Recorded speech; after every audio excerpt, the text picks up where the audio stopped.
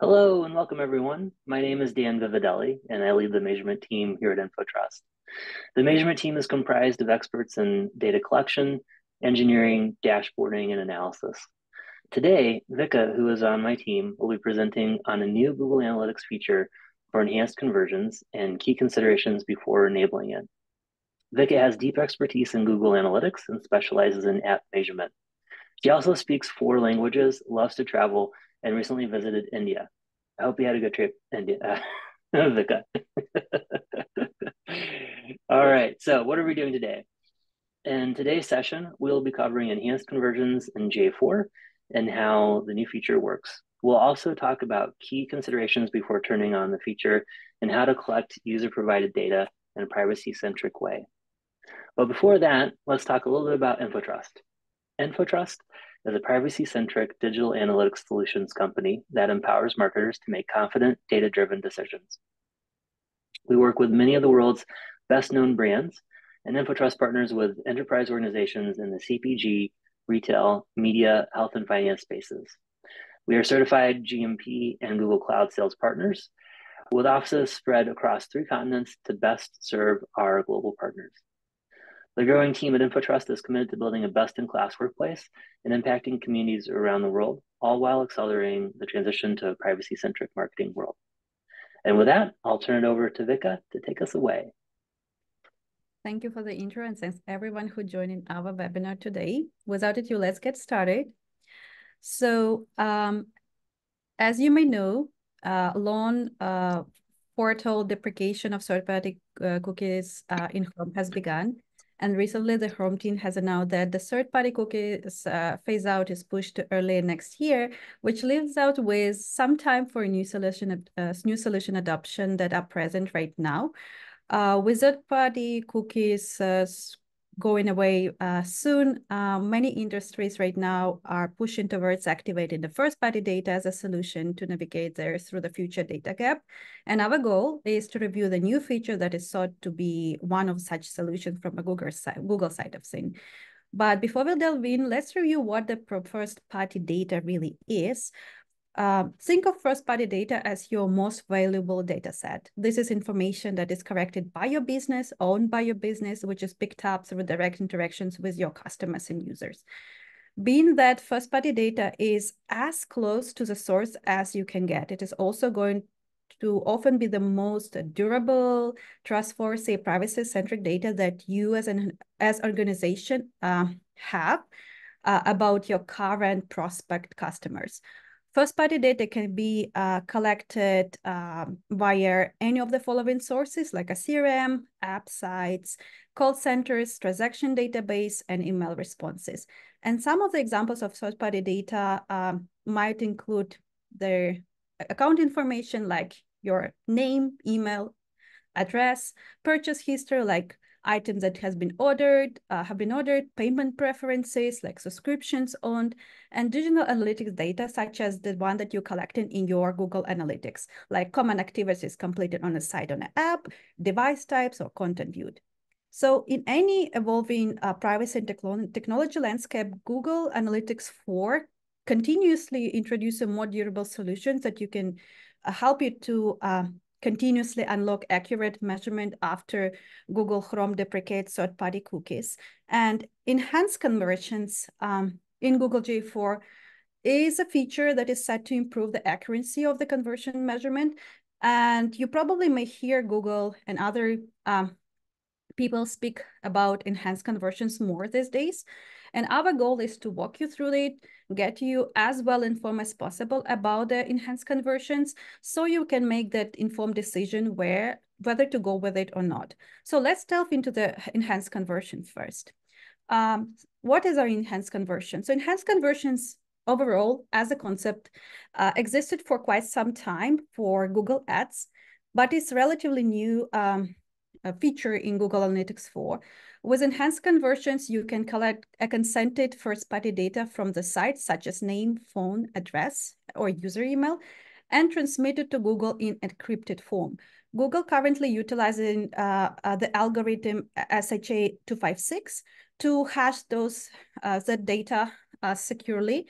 And then eventually, when this data is sent to Google, again, in a very hashed way, Google is able to match this data with a customer's Google account that Google has at their end. And this kind of enables the cross-device journey for the conversion. Enhanced conversions sought to be very beneficial for the following instances. The first thing, it helps you to get more accurate cross-device conversion tracking, specifically for Google Ads slice of your cross-channel conversion attribution. It also helps you to get more detailed demographics data through the Google Signals Data Association. It keeps you prepared to the future first-party audience integration, as well as prepare your analytics conversion measurement for the third-party cookie deprecation. Now let's delve into how enhanced conversions are supposed to work and how they are working actually. In the nutshell, when the customers engage with a site, with your website and converts, data usually, your personal data such as email address, name, home address, or the phone number may be recorded in the website conversion tracking tags. For example, we have, let's say, a sign-in user that is signed in a Google account that sees your ad in your YouTube and then converts on your site, sharing their personal information with you. Before sending this user-provided data to Google, it should be hashed using the secure one-way algorithm. As we mentioned before, Google use SHA 256 algorithm for that, which ensure that the data is privately and secured while being transmitted. Then once the hash data is sent to Google, it is matched with signing Google accounts to attribute the conversions to the ads, such as clicks or views. So this process overall ensures that advertisers can accurately track conversions while maintaining the user privacy. Now let's dive into a real life example to see how this actually works in real time and not in the theory. Let's say we have Melanie. So Melanie is right now on her lunch break searching from her Google Work account for a phone that she could give to Alex as a gift. She sees your ad on the search result page, clicks on it, and then goes to your site. The enhanced conversion tracking tag hashes Melanie's work email and sends it to Google. On the website, then Melanie studies your phone, but then her break ends and she needs to go back to work. Let's assume after work, Melanie returns to the site from her smartphone and makes a purchase, indicating her personal email address, her phone number, and delivery address. This data is hashed and transmitted to Google again. And since Melanie always been using two-factor authentication, Google can use her phone number to link her work and email, personal emails right now. And this allows Google to understand that the same person, the same user that clicked on the ad earlier the day, and is the same user as made the purchase later the day. If it went for enhanced conversion and this user provided data, the system might not be able to link these actions and would not see these two users as one user. So this is kind of a real-time example how the enhanced conversions user provided data work in general. Now let's speak about the privacy and how these enhanced conversions are GDPR CCPA compliant. Because as we know, many of you might be concerned if this feature is compliant. So in overall, enhanced conversions are considered privacy safe as user-provided data is sent to Google and later matched with sign-in Google accounts is hashed, as we mentioned before. And enhanced conversions are technically a response to the data privacy laws like GDPR, CCPA, which usually demand more control and transparency over personal data, how it's collected, how it's going to be used, which also means that any personal data, like user-provided data that you are sending to Google, whether it's hashed, it should be not only hashed, but also should be a consented data, right? Enhanced conversions at the top of that also provide a solution that respects privacy enhancement for a key browser such as Safari ITP or Firefox ETP. However, enhanced conversions are not supported for health and fitness industries as well as for the apps. So this is something that you need to keep in mind. As you may have guessed, to ensure that enhanced conversions work properly, we would need to send to Google a consented personal data called user-provided data. So let's review in details what it is. In a nutshell, user-provided data collection allows you to future-proof your setup so that it's not dependent on third-party cookies, which are going to be deprecated very soon. User-provided data allows for the collection of the emails, phone number, address, and then later it associates those with a unique user identifier called user ID. Again, you can only send a consented first-party data to Google. So this is where your Google consent mode platforms and Google consent mode implementation come into the play as well, which probably you've already been doing and working with them. In GA4, user-provided data is applicable in two main scenarios. The first one is used for enhanced conversions, and we covered enhanced conversions a little bit. The second use case scenario is when it technically enables a cookieless demographics and interest data, which will be really inevitable shift with a third-party cookie deprecation in case you still want to use those reports. So definitely, you can consider using these features like providing the user-provided data in Google if you either consider to enhance your conversions and or improve your demographic data reports in G4. So it was a theoretical material about the feature that would help you to understand how enhanced conversions user-provided data are designed. Now, if you have enhanced conversions and user-provided data available with your Google Ads, and you consider enabling it for G4, we would recommend holding it back a bit and consider some of the irreversible changes that it will have.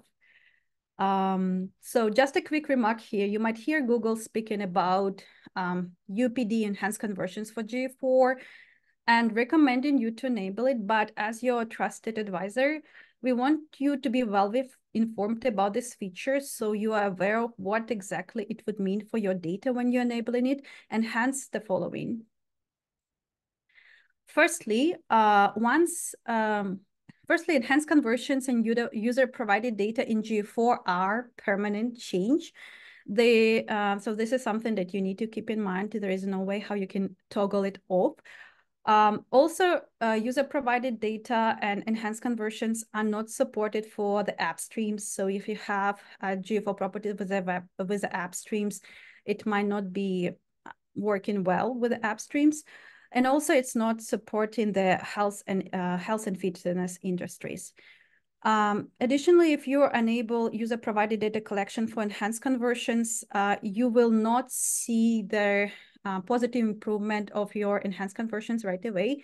And sometimes you will have to wait up to 1 month for those conversions improvements in your GA4 data. Secondly, if your property has audiences with conditions that involve user interaction across multiple devices, audience membership size will decrease due to signing user data. Thirdly, user ID will disappear from your Google BigQuery export with this activation. Also, Google said that it's going to be supported later, however, it's not the case as of now. So please be very mindful about this, I would say, restriction that happens after the user-provided data activation.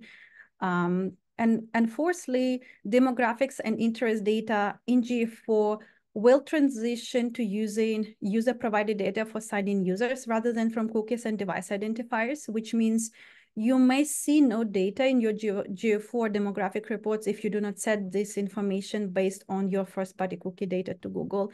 And this is something that Google, like all these points are something that Google already has already documented officially, but there are some more findings that we wanted to share with you because informed means armed. So additionally to what we have noted with the UPD activation, user-provided data activation, is that it takes around 10 to 12 days for Google to correctly process conversion data that involves UPD in G4 UI.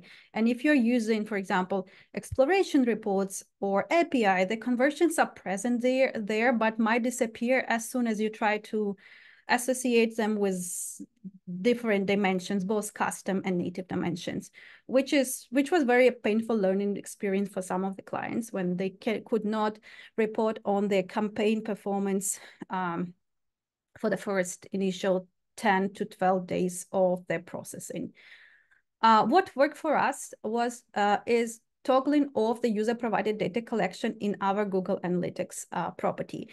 If you want to do so as well, you can go to the admin in G4, data settings, and then look for a data collection and turn off the ingestion and processing of user-provided data in your property. This kind of will help you to come back to the previous view of your data with that type of deactivation. Alternatively, if you're unable to modify the data being sent to Google Analytics, but you still want to stop using the feature in your reporting, you can also disable blended reporting identity in your reporting identity settings, and therefore use only data from anonymous identity space. In reporting identity settings, it's called device-based reporting identities. So if you see some inconsistencies in data due to the processing time, you can definitely switch over to the device-based reporting identity. The other thing that we also see with the UPD activation, that the session source and medium start being misattributing a lot to the direct none. Sometimes we noticed that the increase in direct non-traffic was going up to 70% from 20% prior to the user-provided data enablement. And unfortunately, there is no actual fixes right now for this issue. However, again, switching over to anonymous identity space, which is device-based reporting identity, might help you to decrease our direct non-misattribution. So this kind of summarizes the information that we wanted to share about enhanced conversions, with both what was known about the feature and the impact on GA4 data that we noticed post-activation. But overall, just wanted to summarize what exactly we covered in the presentation. So we covered the impending deprecation of third-party cookies in Chrome, and how the industries are pivoting towards the first-party data solutions. We also explored how Google G4 introduced enhanced conversions to enhance your conversion measurements while also safeguarding your user privacy. We also illustrated with a real-life scenario how enhanced conversions work. Additionally, we discussed their privacy implications and compliance consideration on enhanced conversions and user-provided data, along with the practical advice and potential challenges associated with its activation in GA4.